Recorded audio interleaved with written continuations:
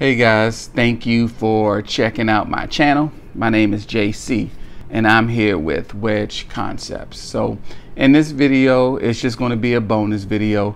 I'm just going to go over the pros and the cons of credit union credit cards. Okay, so let's just get right to it.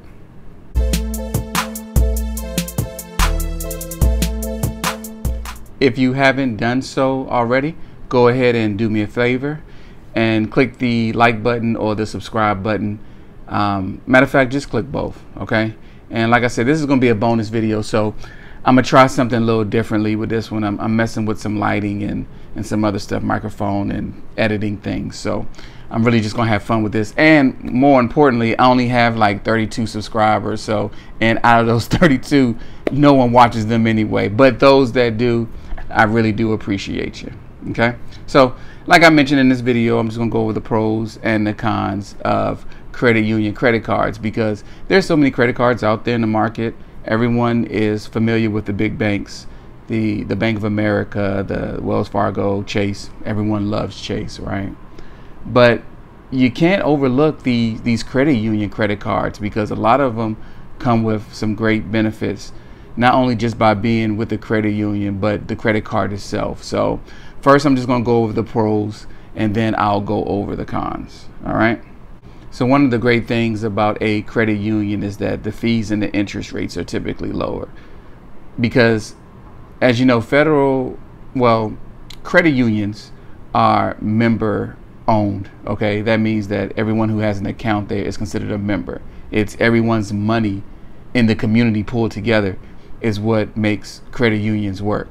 So they can actually offer the lower rates and lower APRs when it comes to their credit cards.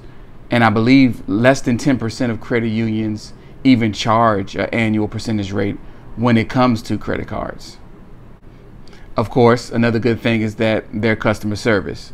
So if you lose a card, or let's say if you can't make a payment on time and you got to make some kind of arrangements, or if you got to go in and sit down with someone, a personal banker, and tell your story for whatever reason, you know, they love customer service. Like, they strive to be number one in customer service when it comes to banking because it's your money, it's everyone's money that's a member. So they want to keep you happy. They want to make sure that they're there for you, especially when you need financial assistance. Now, one of my favorite great things about a credit union credit card is that it's usually easier to get than those big banks. Now, of course, your credit score is extremely important. They look at your total credit report, your derogatory items, all the good, the bad, and the ugly, but they tend to be a lot more lenient when it comes to approval. So if you don't have the best credit score or you don't have the best history, a credit union, you have a better chance of getting a credit card with them as opposed to some of the big banks where their approval is completely streamlined, is strict. If you fall below it, it's not really much consideration there.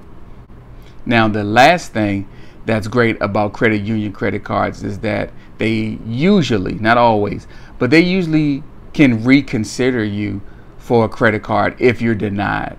So you go online, you fill out the application, it comes back denied. You can actually make an appointment with a personal banker, go into a credit union office and sit down with someone and pretty much explain to them your background, your history, what you're trying to do, why these things happen. I mean, everyone has mistakes on their credit history, on their credit report. So that's something that they're very familiar with.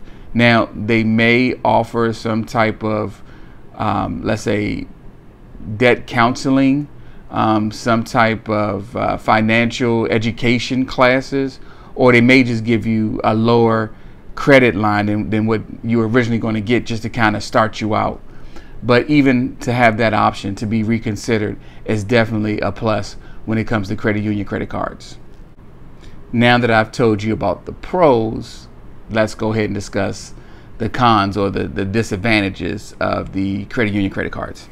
Now, one of the biggest disadvantages is that everything you have is considered collateral. So if you have checking and savings account, you have investments with them, if you have car loans, whatever you have, credit cards, that debt, all of it is used as collateral, which means that if you default, they can actually take from directly out of your checking account, directly out of your savings account or your investments to pay them back. Because you got to remember, this is a member bank, right? A member institution. So you're hurting everyone else if you default on your loans or on your credit card. One of the most known disadvantages of credit union credit cards is that to be eligible for a credit card, you have to already be a member, right? So of course, credit unions, they have certain kind of criteria when it comes to membership. You, especially like USAA, you have to be in the military, or some of the credit unions, you have to be affiliate or served in the armed forces. You have credit unions where you have to live in a geographical location, or you have to work for a certain organization to get that. But there are tons of credit unions out there that don't even require any of that. A lot of you'd be surprised, you can actually find a lot of credit unions just by your state or even county, where if you work or live in DC, you can actually join a credit union in DC.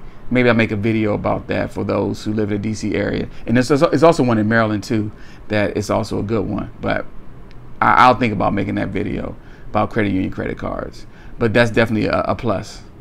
Another one of the downsides of a credit union credit card is that they just can't compete when it comes to the credit limits. That doesn't mean that you can't get a credit card of 10,000, 15, 20,000, but they may start you off much smaller or lower than that, as opposed to the big banks. The big banks can afford to take that kind of risk. So if you have a decent score, you know, and you haven't had too much derogatory items, you could easily start with a big bank with 10, 15, depending on what you're doing, or get those credit line increases as your relationship grows with them.